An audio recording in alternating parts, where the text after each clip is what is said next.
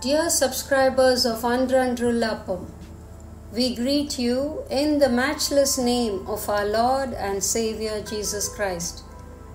Daily meditation for Tuesday, the 9th of July 2024. The topic for the day is Vessel of Honor. Therefore, if anyone cleanses himself, he will be a vessel for honor, sanctified and useful for the Master, prepared for every good work.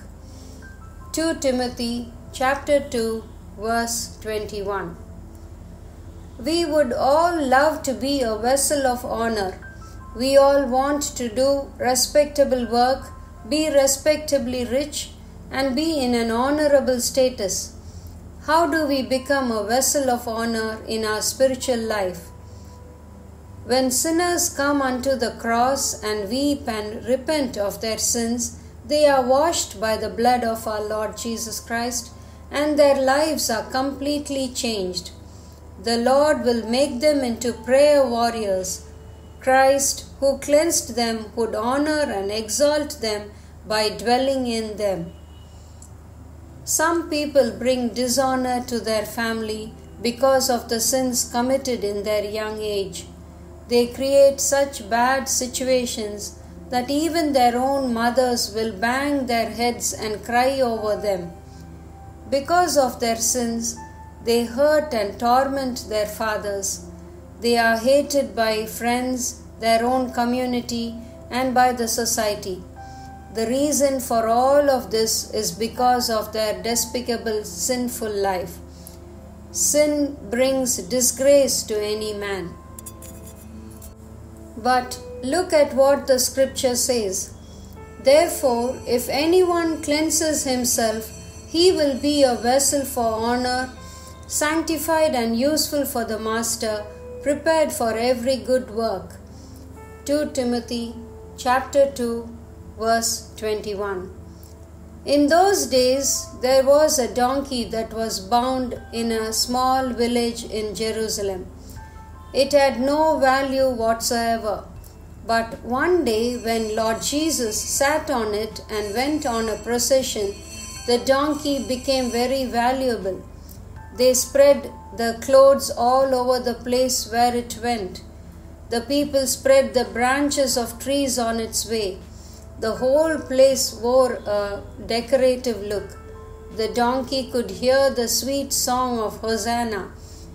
But the reason for all such honor was because Lord Jesus Christ sat upon it.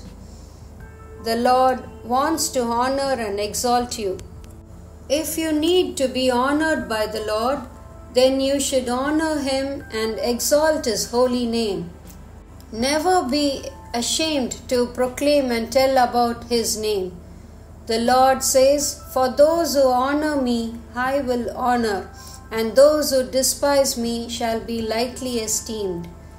1 Samuel chapter 2 verse 30. Read about the life of Jabez in the scripture. The very name Jabez means sorrowful. His mother gave birth to him in pain. But when Jabez became a young man, he did not want to continue in sorrow.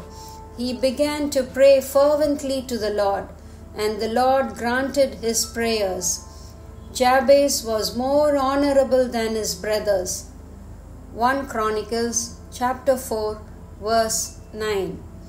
The Lord will honor and exalt those who pray. Verse for further meditation.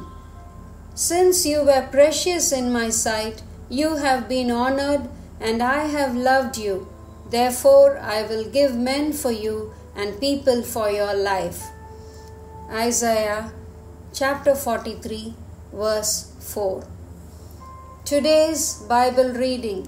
In the morning, Job chapters 38, 39 and 40. In the evening, Acts chapter 16 verses 1 to 21.